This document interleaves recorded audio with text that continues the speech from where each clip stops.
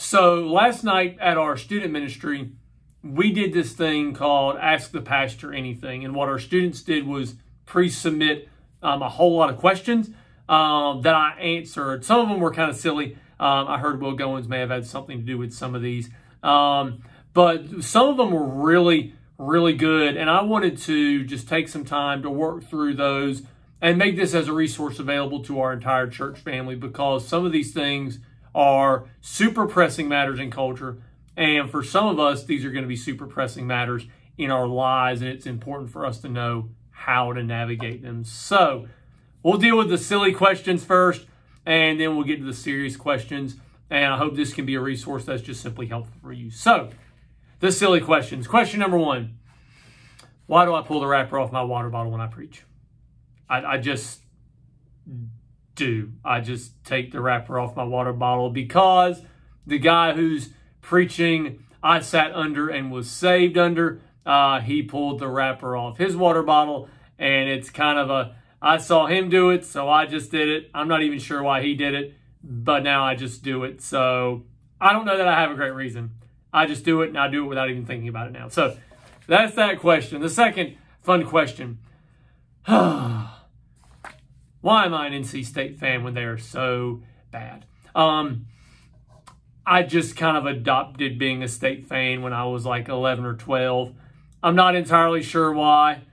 It just kind of happened. It's not bad is such a strong word, though. It's not that we're bad. We're just the only Power 5 school that hasn't won a conference, regular season, or tournament title in men's basketball, football, or baseball in about the last 30 years. It's not that we're bad, though.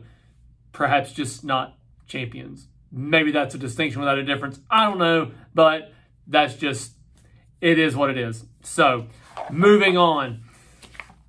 A good summer camp story. Well, I don't know that I have a good summer camp story, but I do remember on a winter retreat that we took some students on, not me, but another guy got stuck trying to leave camp.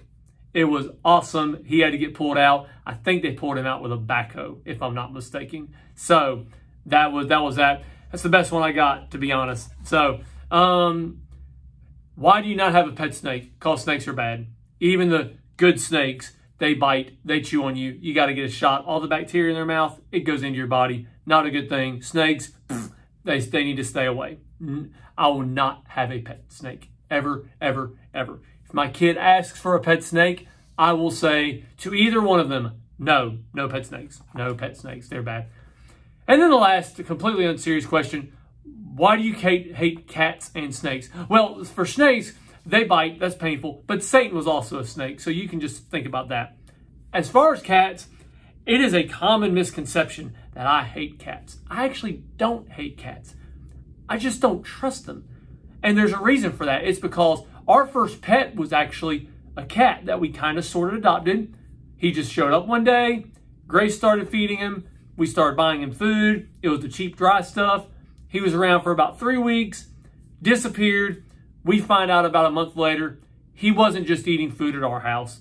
He was going around to 3 different houses, and he's stuck at the home where they were giving him fancy feast, which we were not going to pay for. So I just don't trust cats. It's not that I hate them. I think they kill mice and stuff. Rats, fantastic. They even kill snakes. So good for you, cats.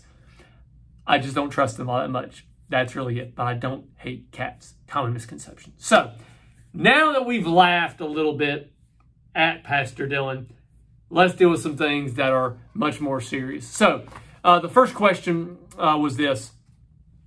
What if I share Jesus with my friends and they don't talk to me anymore? This can be a very real thing. In fact, I would say it's probably one of the things that often keeps us kind of holding back from sharing Jesus, because we're not sure how people feel about Christianity or about Jesus or about the Lord. And we're very much concerned that if we cross that bridge, things just might get weird. And I understand this tension. I usually don't lead into a conversation with, by the way, I'm a pastor, because things just tend to get weird, like really, really unusual, and maybe even they can be like, okay, well, it was nice talking to you, and they never talk to you again. But the truth of the matter is, man, there will be times we face rejection, and we'll kind of talk about that in a second. But I guess the first thing I would go with is simply this: how you share Jesus matters.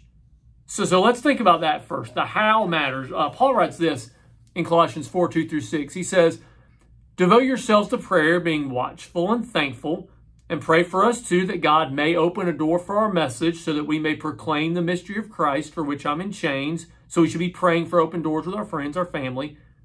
Pray that I may proclaim it clearly, as I should. Then he says, be wise in the way you act towards outsiders, making the most of every opportunity. And then he says this: let your conversation be always full of grace, seasoned with salt, so that you may know how to answer everyone. So 4 things there. First off, pray that God would give you an open door. Second off, just make it clear. Make it really, really clear. Make sure you're not confusing. Third, be wise, because timing really does matter. Timing is super, super important. There are some times where it's a good opportunity to share Christ. There are other times where the timing is not the best. You have to be wise and discerning in your timing. And then be very gracious in your approach. So often Scripture will use salt as a metaphor for truth. And so when he says, let your speech be full of grace and seasoned with salt, the idea is this: we want to be honest, but we want to be more gracious. And we don't want to be so honest that it's distasteful. You know, for instance, think of it like trying to eat a steak. If I'm going to eat a steak, I don't want it without salt. That would be gross. But I don't want to dump the whole salt shaker on there, because that's just disgusting too. What do we want to do? We want to season it with salt. And so when we share Jesus, we want to be gracious and we want to be honest, but we don't want to just ram the truth down their throat, because that's distasteful to people. So you want to be honest, but be discerning on how much of it you give people and when you give people. So that would be the primary thing I would say. Consider your approach. The truth is, the gospel is offensive. There's no way to say you're sinful, separated from God, destined for hell, you need a savior, in a way that's like not at least a little offensive. The gospel is offensive, but our approach should not be. However, even with the best approach, some level of rejection is honestly inevitable. In fact, Jesus says this in John 15, verse 18-21. He says, if the world hates you, keep in mind that it hated me first. If you belong to the world, it would love you as its own. As it is, you do not belong to the world, but I've chosen you out of the world. That is why the world hates you. Remember what I told you. A servant is not greater than his master. If they persecuted me, they'll persecute you also. If they obeyed my teaching, they'll obey yours also.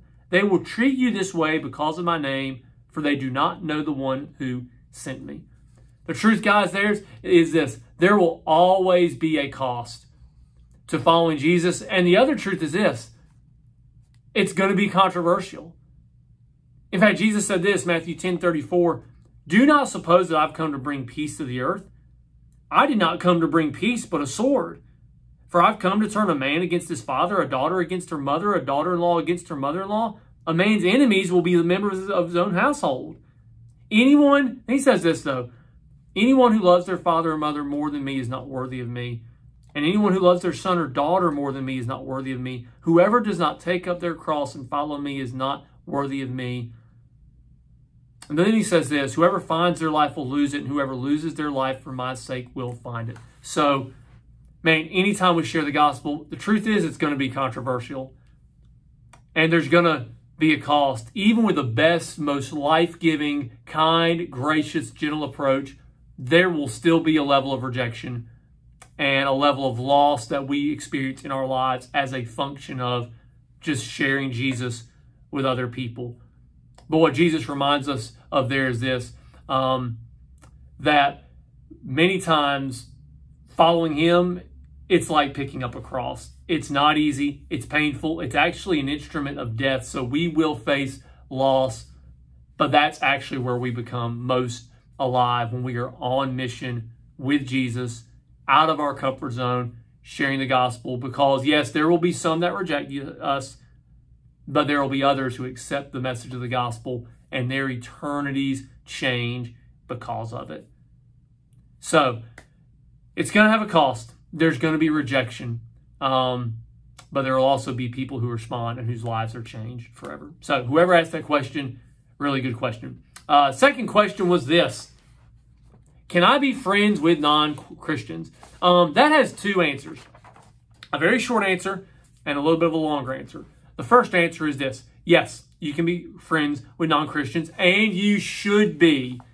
Matthew 28, 18 through 20 says this: Jesus came to them and said, all authority in heaven and on earth has been given to me. Therefore, go and make disciples of all nations, baptizing them in the name of the Father and of the Son and of the Holy Spirit, and teaching them to obey everything I've commanded you, and surely I'm with you always to the very end of the age. Let me just ask you this very simply. How do we make disciples if we do not know people who are not followers of Jesus? You can't do it.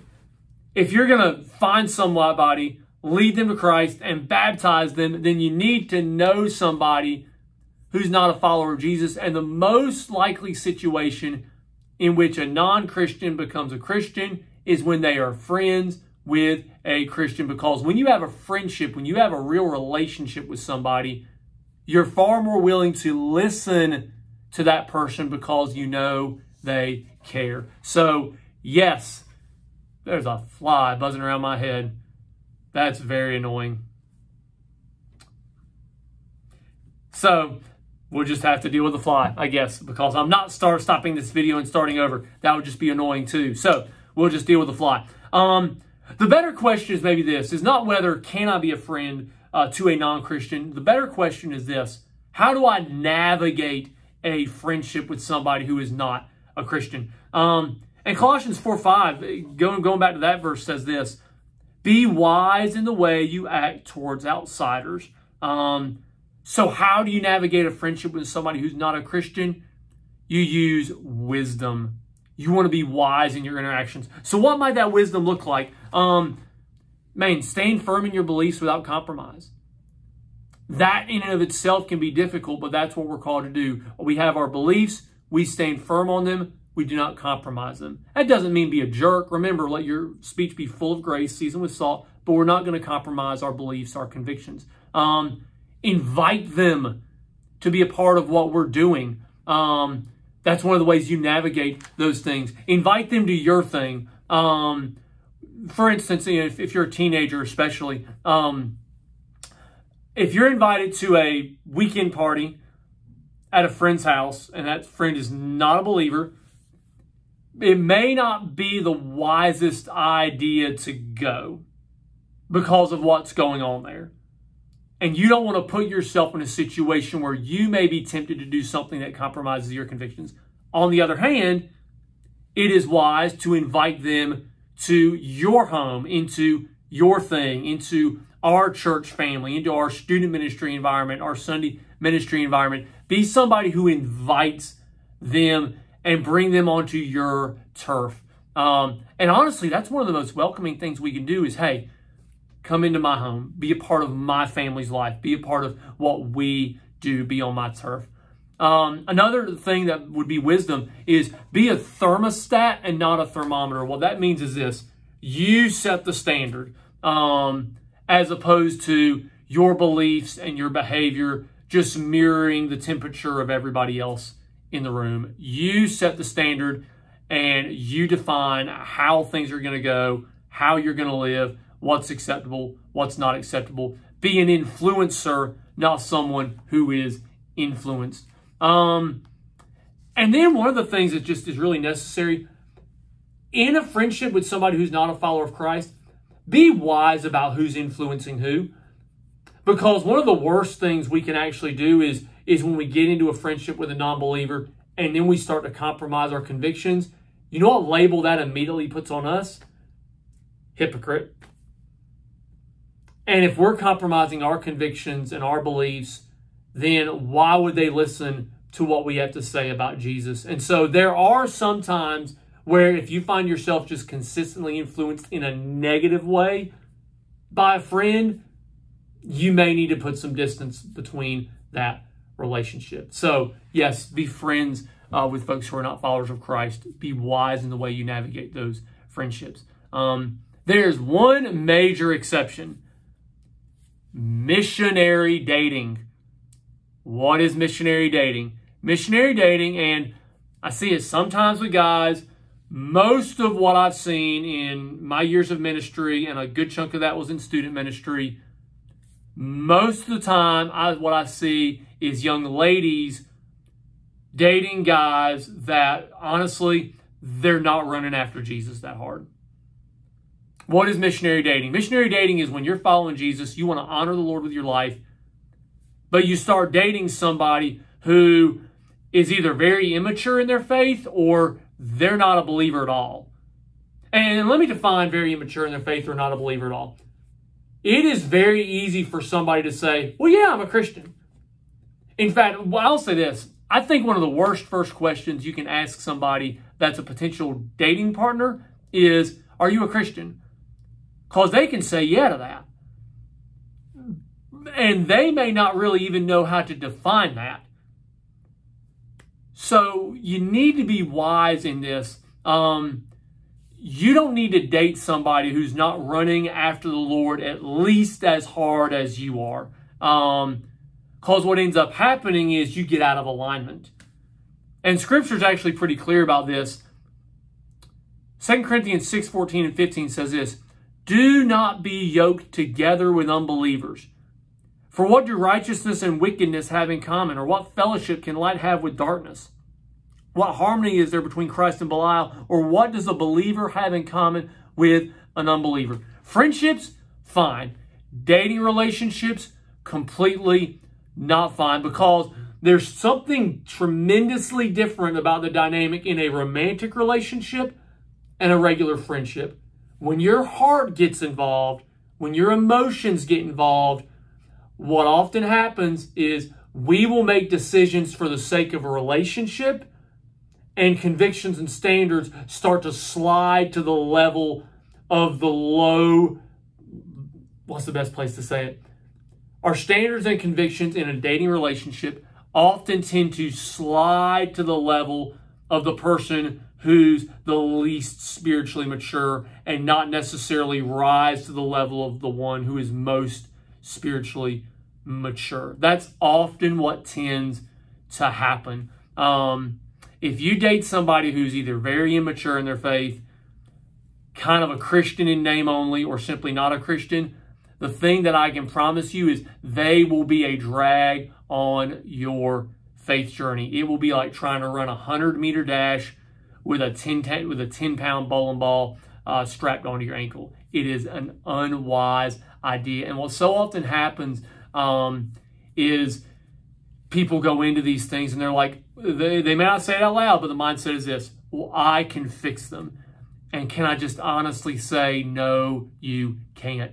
Only Jesus can change them. And when we engage in what's called missionary dating, we actually get in the way of Jesus doing the work that he needed to do in their life. Dating is probably another topic for another time, but let me just give you some quick pointers about it to think about it. You have to be clear on your vision for dating. And at the end of the day, dating is about finding somebody to be married to. And so if you're a teenager, you need to ask, am I even really at the point to start pursuing somebody I want to spend the rest of my life with? That's a question to strongly consider. And I think often we way too easily adopt what the rest of culture tends to view dating as just this fun thing that everybody else does. But man, if you're not super careful with it and super intentional about it, it can lead to a lot of broken hearts.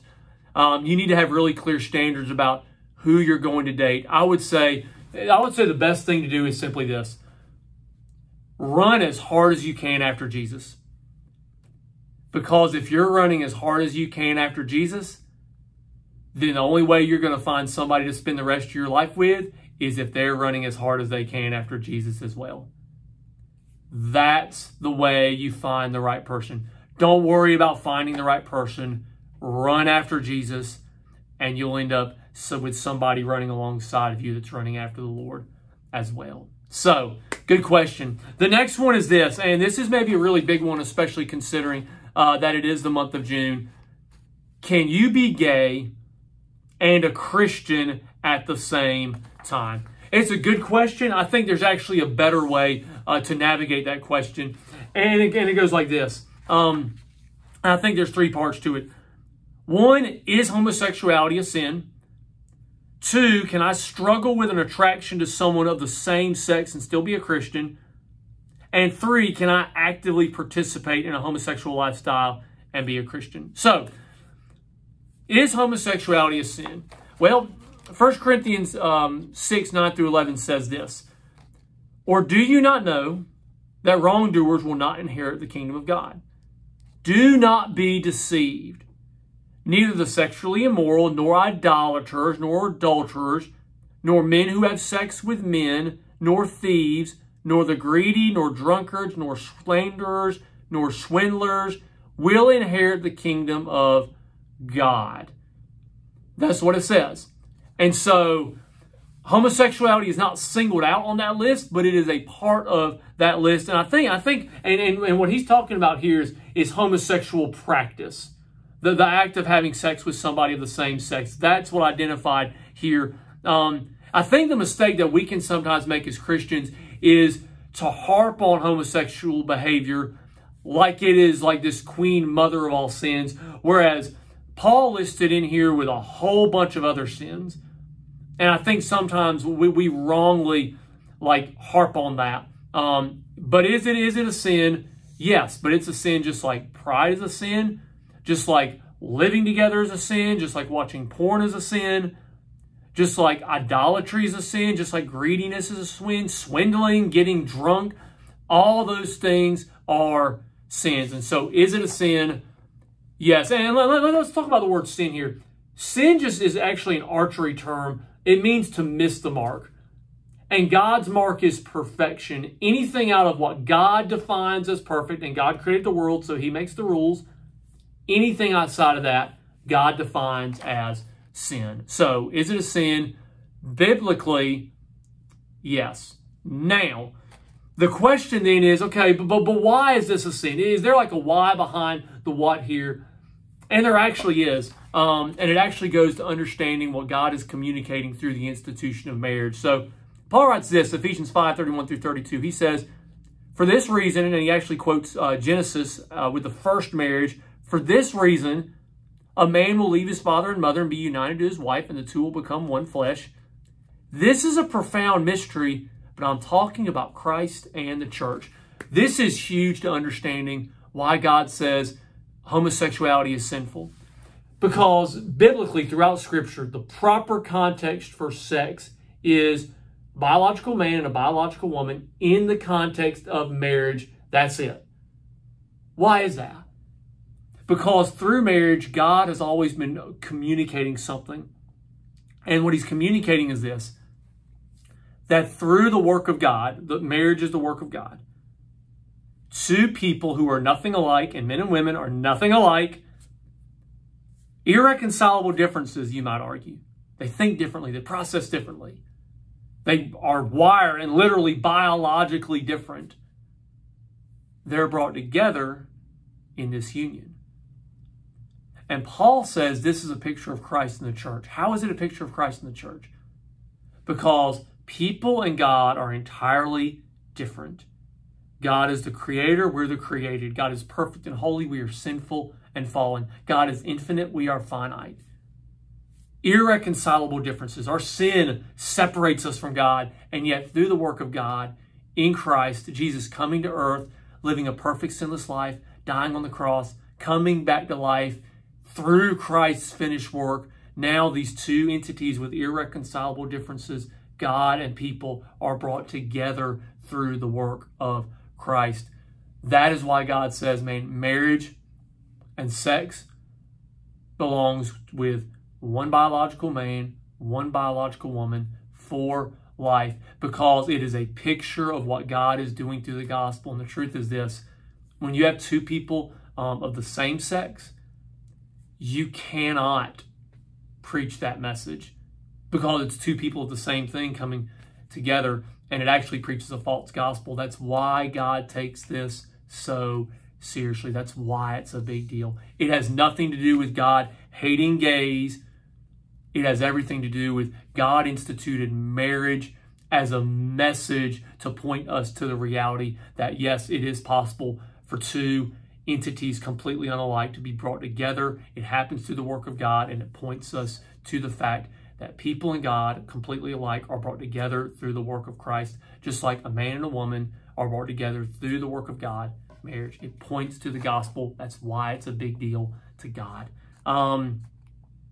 So is homosexuality sin? Yes, and we laid out why. The second question was, okay, well, can I have an attraction to someone of the same sex and still be a Christian? Well, Paul writes this in Romans 7:15-20. He says, I don't understand what I do.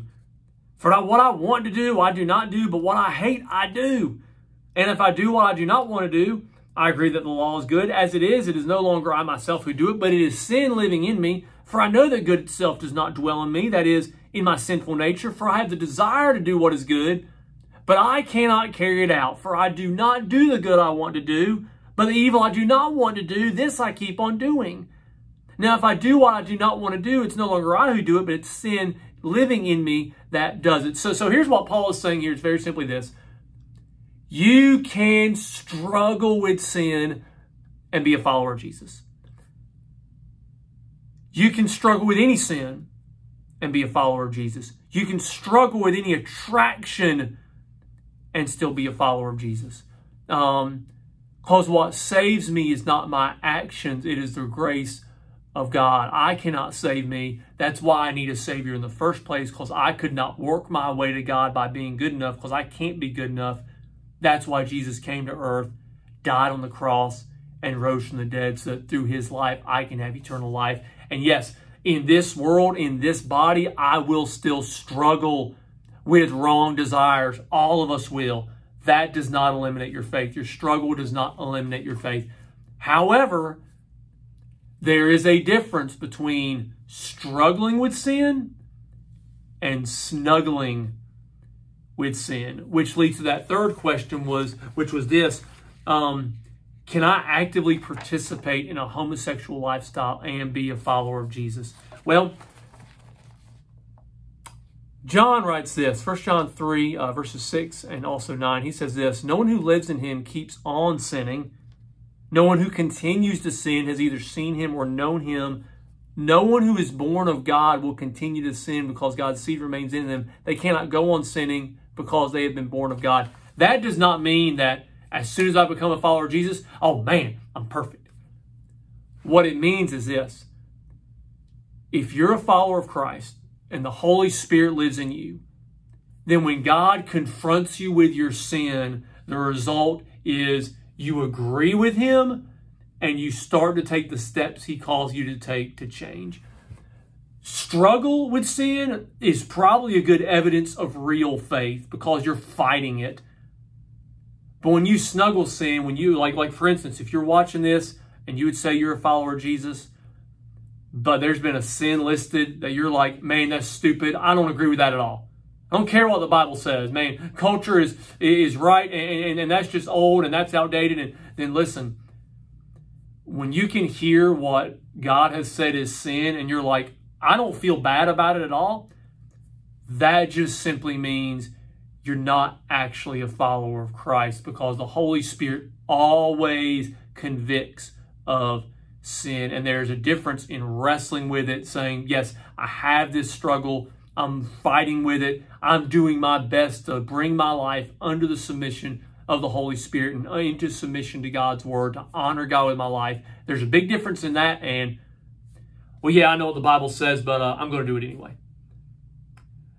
So can you actively participate in a homosexual lifestyle willingly, intentionally, and be a Christian? I'll just be honest, I have a hard time believing that you can do that, at least for an extended period of time. But But there's one other thing that I would say, because so I know part of the question might be like, well, man, this is who I am. And can I just say that, man, I think one of the subtle things the enemy has done in our culture is slapped a whole bunch of labels on us that man, God doesn't label us as. If you're in Christ, your only label is this: you are a child of God, you are loved, and you are approved of, not because of what you do, but because of what Christ has done on your behalf. That is your identity. And in fact, I think it's telling that in 1 Corinthians 6, 9 through 11. Verse 11, Paul actually said this when he goes through all that list of different sins. He says this: and that is what some of you were. But you were washed, you were sanctified, you were justified in the name of the Lord Jesus Christ and by the Spirit of our God. In other words, the moment you become a follower of Christ, you have one identity. You're a child of God. You are no longer what you did. You are defined by who you are in Christ. That is so, so important. In fact, I would even extrapolate it to say this: there's no such thing as a gay Christian. There's no such thing as a straight Christian. Because those things are not our identity in Jesus. If you're a follower of Jesus, you have a simple identity. You are God's child. How do we know that? Because Paul writes in Galatians that your life is hidden with Christ. If you're a follower of Jesus, you've repented of your sin, given your life to Christ. Your life is hidden with Christ, which means what God says about his son, he says about you. Well, what did God say about his son?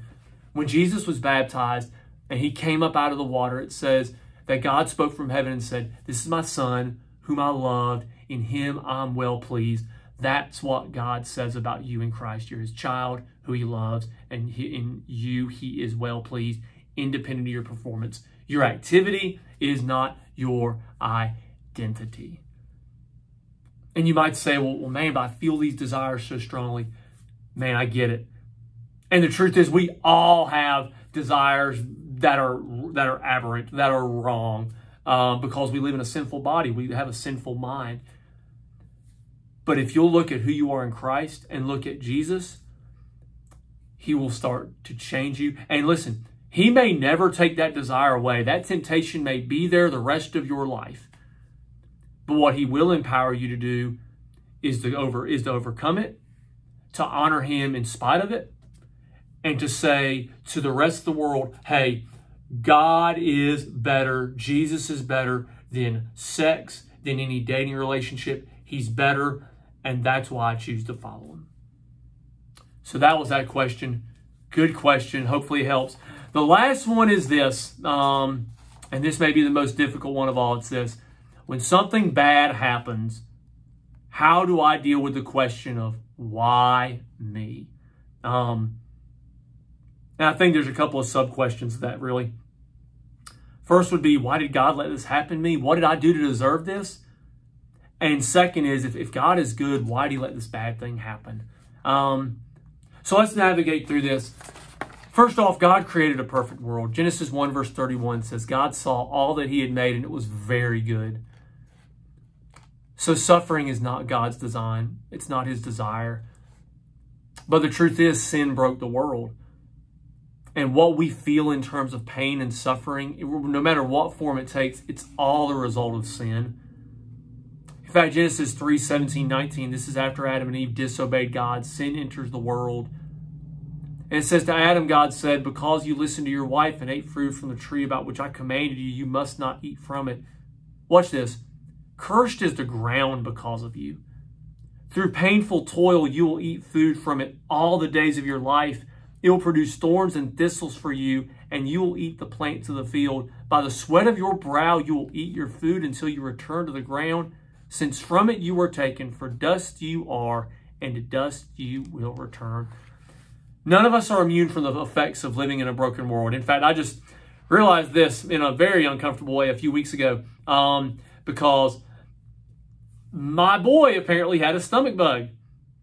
He gave it to me. Guys, it had been a little over 11 years since I had any sort of stomach bug. But let me just tell you, I won't get into detail, but it was thoroughly miserable in every conceivable way. It was awful. Why do stomach bugs exist? Because of sin. None of us are immune from the effects of sin that we feel in a fallen world. And man, that means sometimes we suffer in the wake of somebody else's sin. And if that's you, man, my heart goes out to you. And I'm sorry. And Jesus relates to you. In fact, Jesus, he was betrayed by a friend. He was disowned by a friend. He was killed by the very people he created. And so, yes, sometimes that suffering, it happens in the wake of somebody else's sin. And it's not fair and it's not right, but it is a result of living in a world that is sinful and broken. But then the other truth is this. None of us are immune from the effects of our own sin. And this might be the most difficult one to wrestle with. I'll give you an example. I had a relative, drank heavily, smoked regularly, ended up with liver cancer. You might say, well, man, how could God do that? Well, I would say when you make unwise choices throughout the entirety of your life, then more than likely you're going to reap the effects of those poor decisions. So, man, God's design is not suffering, but the truth is, because sin broke the world, none of us are immune from the effects of sin. We often suffer in the wake of somebody else's sin, and we're certainly not immune from the effects of our own sin, our own unwise decisions. And so the question then becomes, well, man, why doesn't God do something about it? And the truth is, he has and he will. It's one of the reasons Jesus came to earth to start with. In fact, Genesis 3:15, right after Adam and Eve sinned, God makes this promise, and he's speaking to Satan when he does this. He says, I'll put enmity or hostility between you and the woman and between your offspring and hers. He will crush your head and you will strike his heel. That's referring to Jesus. That yes, you'll come after him. He'll die, but he will defeat you. That was a promise. And God made good on that when Jesus came to earth and died on the cross and rose from the dead, defeating sin and death. Jesus described his purpose in John 10:10. The thief comes only to steal and kill and destroy. I've come that they may have life and have it to the full.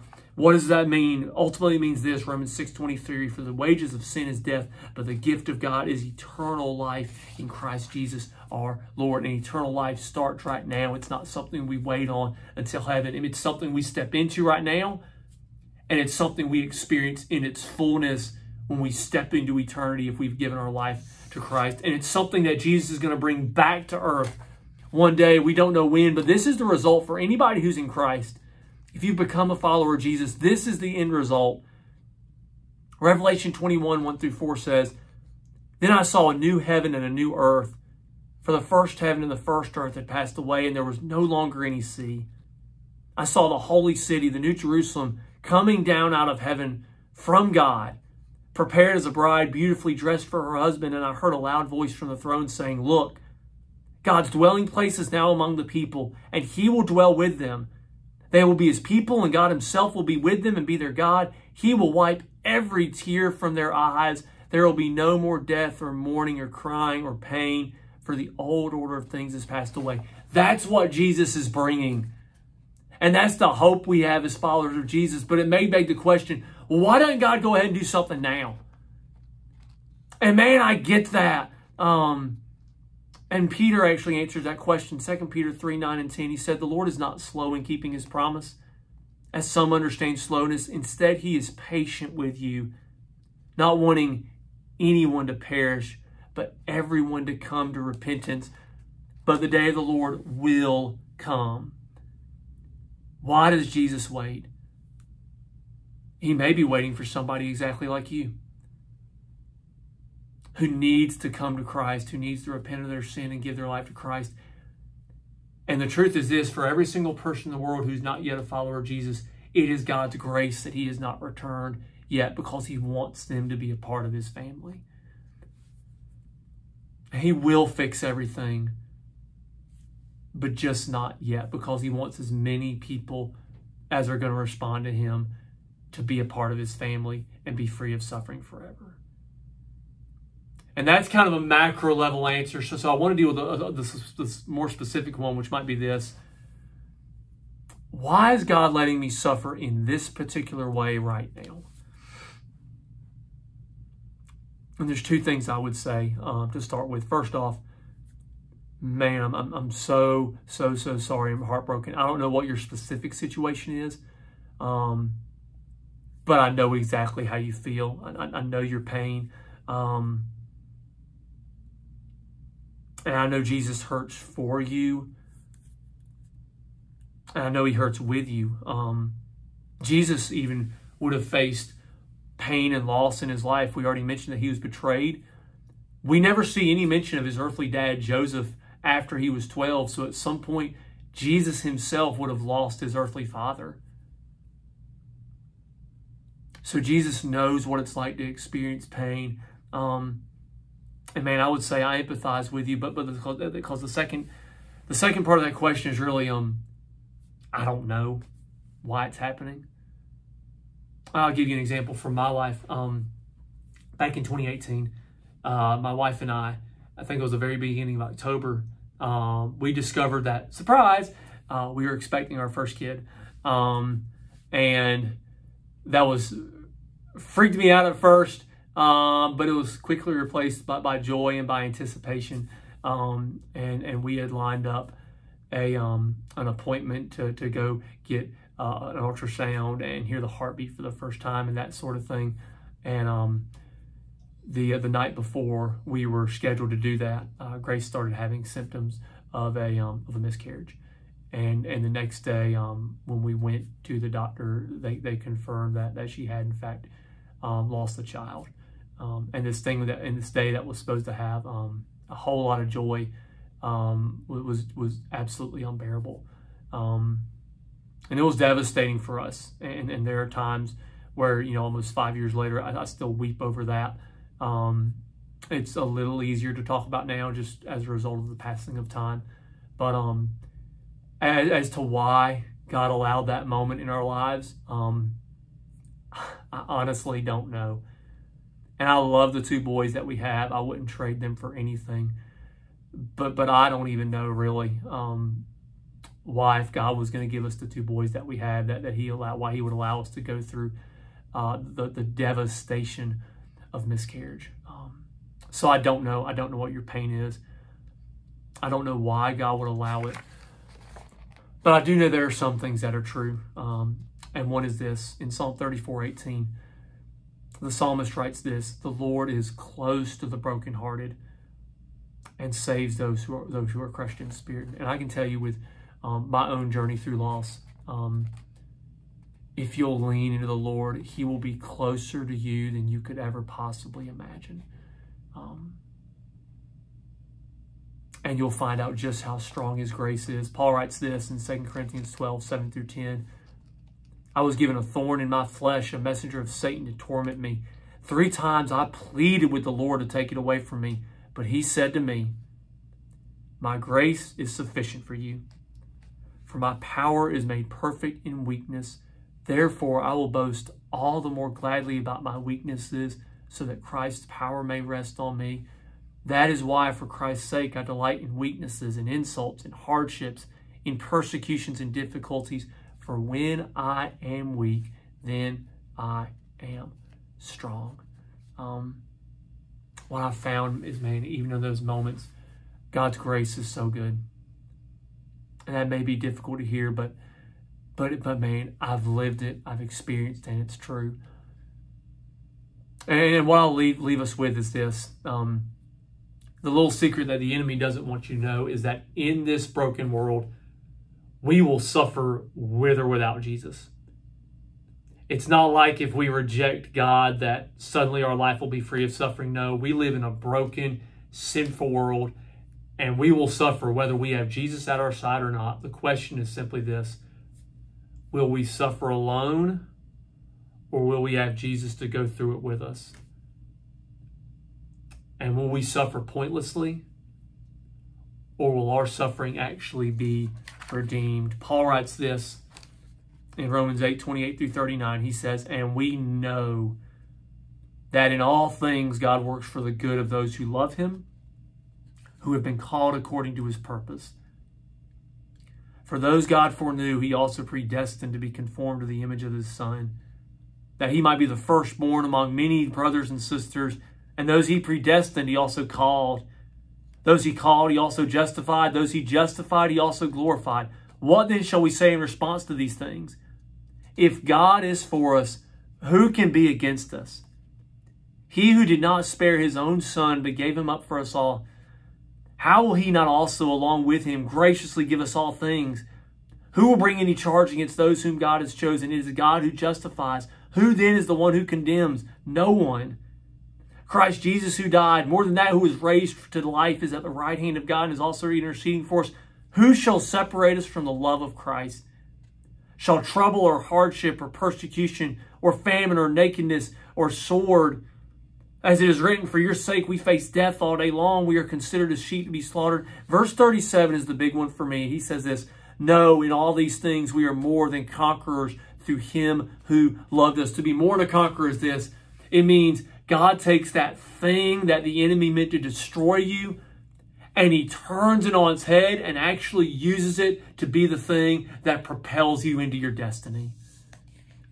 That's what's possible in Jesus. And then Paul says, for I am convinced that neither death nor life, neither angels nor demons, neither the present nor the future, nor any powers, neither height nor depth, nor anything else in all creation will be able to separate us from the love of God that is in Christ Jesus our Lord. So what does God do to us or for us and through us when we suffer? First off, he makes us more like him. He conforms us to his image. And I'll say this, the best thing that can ever happen is we become more like Jesus. And you know, I'm learning, it's uncomfortable, but so often that happens through suffering.